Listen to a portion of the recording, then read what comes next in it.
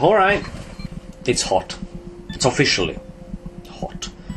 I know it's hot in every corner of the world, but well, it's hot here too, so there you go. That's my excuse. I just don't want to. I don't use my spotlight anymore. It's just crazy. So there you go. That's less production value for you, and for me, and for everybody. But let's go on with the show anyway, because it doesn't matter how it's shot. What matters is the story. And boy, I have a good story for you. Repülőgépek és óceánok, a fülek, a fák, a mezők, a virágok, különös álmok, amiket látok. Egyszerűen hiába vártok, ez egy egyszerű dal, semmit nem akar. Néha ilyen is kell, ez egy egyszerű dal, semmit nem akar, de ennél többet nem árulhatok el. The story here is the main act of this fantastic show which you're enjoying is that a German television station created a short animated film for kids on German TV. It's not national TV, it's I think it's private TV somewhere, explaining the situation of the press in Hungary. And they explained that our government, Fidesz, Orbán Viktor, whatever you want to call it, tries to influence, restrict it, and so on and so on and so on. I think I have talked about this before. This is one reason for that I put a disclaimer at the end of every show I do, saying that whatever we are talking about here is completely fictitious, and any resemblance with reality is just a coincidence or something random. Of course, for me, it's more fun than a response for an actual threat. But anyway, so it represents, I think, very well how the situation in Hungary is. So, what happens now? Naturally, our government responded.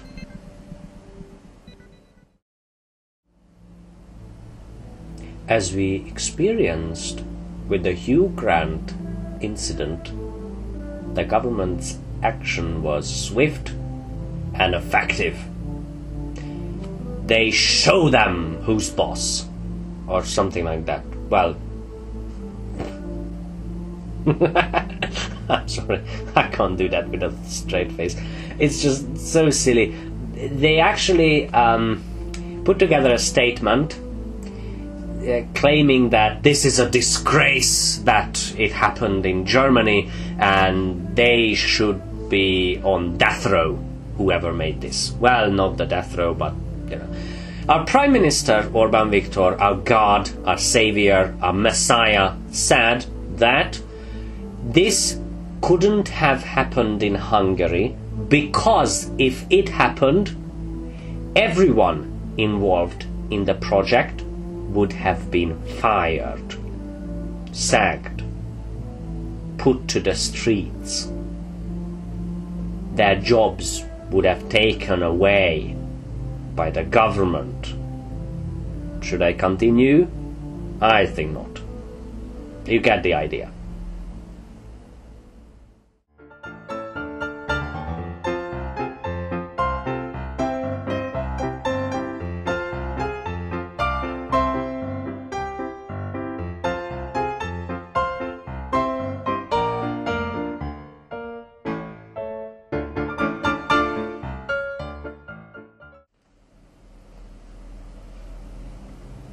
Well, naturally, I heard about this story on one of our news portals.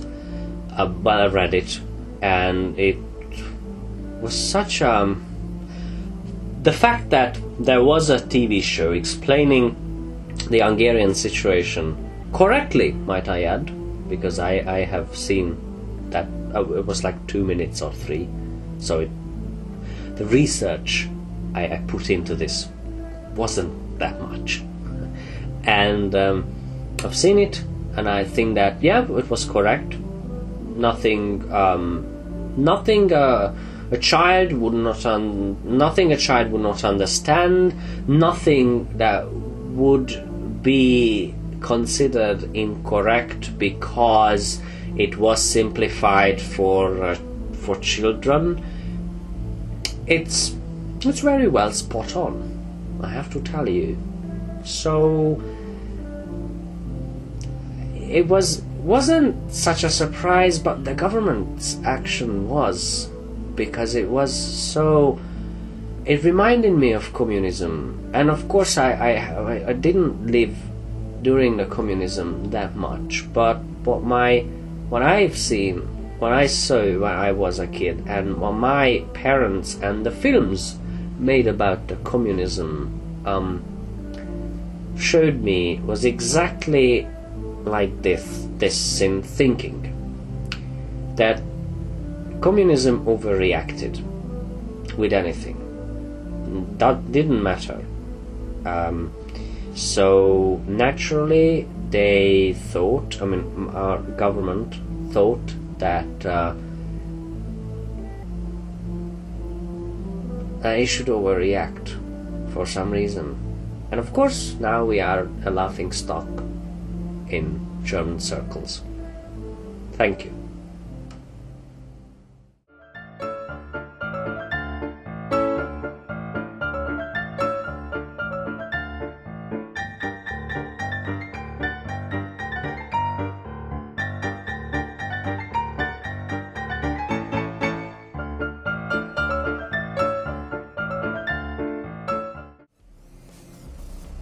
It's amazing to me how the current government resembles to the old government of the communist, or to me as the socialist system. They do the same things exactly. I can predict their reactions using communist historical examples or facts. So if I try to, obviously this cartoon was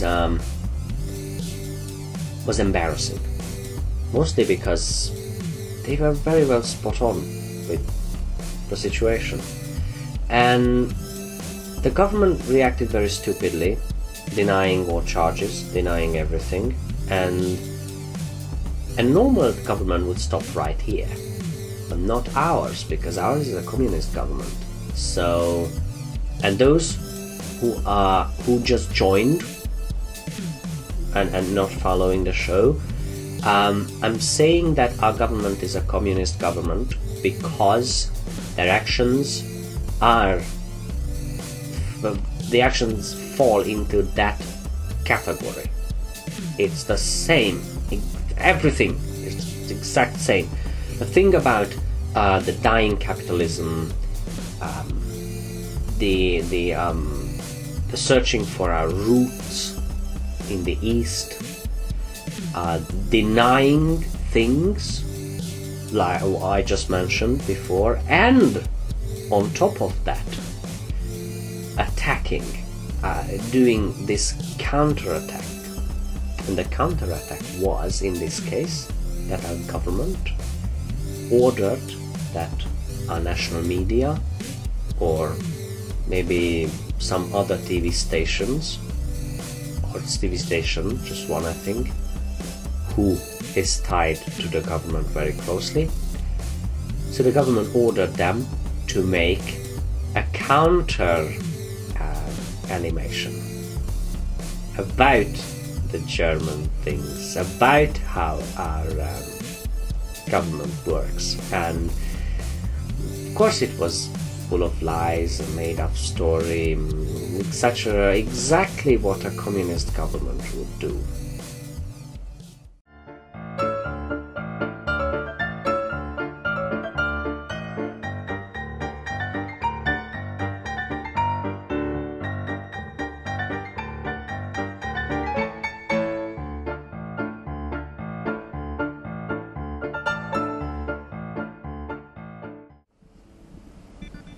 Now, there comes the question, how could a country, a German TV station, a German citizen, react to this kind of silliness? And naturally they didn't. They tried to respect our government. They tried to say that, well, okay, yeah, well, everyone is entitled to their opinion. But our government kept insisting. They wanted apologies. They wanted, heads to be cut off, which is nonsense, because this was amongst the hundreds, I imagine, cartoons that TV station did about North Korea, about America, maybe about themselves as well. And who says that German people might not have very good sense of humor, but I believe they have at least self-criticism and a good view on things.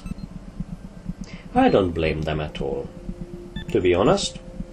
But this is my opinion. I have to stress that. If someone criticized my country from a foreign perspective, the only thing I would care about is that they tell the truth. If they lie about it, I think, and I'm not much of a patriot, even I would be upset and want to kill them, or at least attack their castles. But if they tell the truth, if anyone told the truth, I wouldn't have anything against it. It's fine. It's my country consists of 10 million people, and I think most of them are not very well educated in politics, in economics, in thinking in general. And I would imagine that almost 10 million, let's say, not very well educated people would come up with a system like this, would allow a government to function like this. And naturally, there we go. I really don't have anything against it. I haven't told a single fact about that TV show, about that little cartoon, because it doesn't matter. You can look it up, German TV station, cartoon about Hungary. I think that you will find it, but this is not what we are talking about. We are talking about a misguided reaction, an overkill on something that is completely natural in a Western society. I imagine that Germany had a bit of a surprise. I don't think that they expected this. I think that they expected that the government wouldn't even notice such a little thing. As if I wouldn't notice if only one person amongst you said that I suck with this show. It's really a disgrace to humanity and you should kill yourself. Well, there's just one person. By the way, no one has told me something like that, so it's weird. When I got into the show business, I expected that there will be people who could be obsessed with me killing myself, but no, it's a nice surprise, to be honest.